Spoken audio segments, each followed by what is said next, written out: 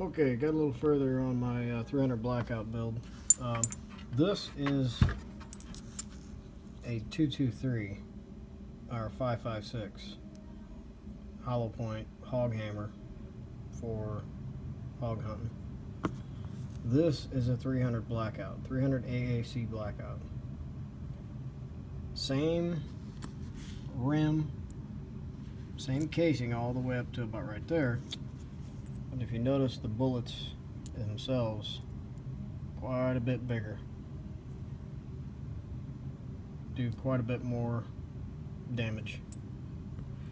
So that's why I built this gun right here, with this rifle right here for that round.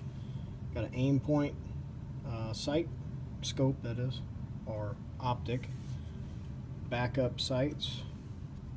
Front sight is also a backup, but I'm keeping it up all the time. Flash hider has points right there.